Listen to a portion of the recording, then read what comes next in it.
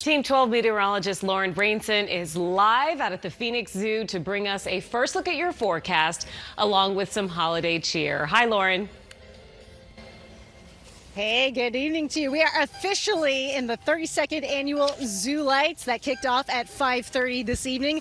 And joining us to tell us a little bit about more what's going on is Linda Hardwick with the Phoenix Zoo. Linda, good evening to you. Good evening. Welcome to Zoo Lights. Thanks for being here. Thank you so much. Even though I've lived in the Valley of the Sun for 2.5 years, this is actually my first Zoo Light. It isn't so. Well, you will be hooked because this is spectacular. We have over 3.5 million lights, hundreds of armatures, beautiful twinkling displays, and new this year is the largest, tallest floating tree in North America right here on our main lake.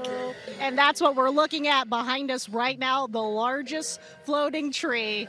Absolutely. It's spectacular. It was quite the feat to get it on the lake. I will say that there was a lot of blood, sweat, and tears, and we were so glad when everything was seamless and everything kicked on right as it should tonight.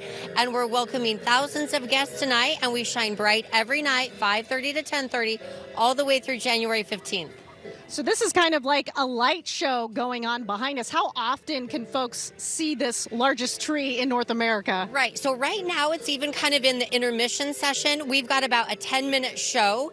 So it takes you on a journey around the world. So that goes on every 15 minutes. So that'll be starting up in a few. Linda, thank you so much. And we'll catch back with you later on this evening. And I'll have a look at your complete forecast. Great night to make it out to the Zoo Lights. All right. It looks beautiful out there. Thanks so much, Lauren.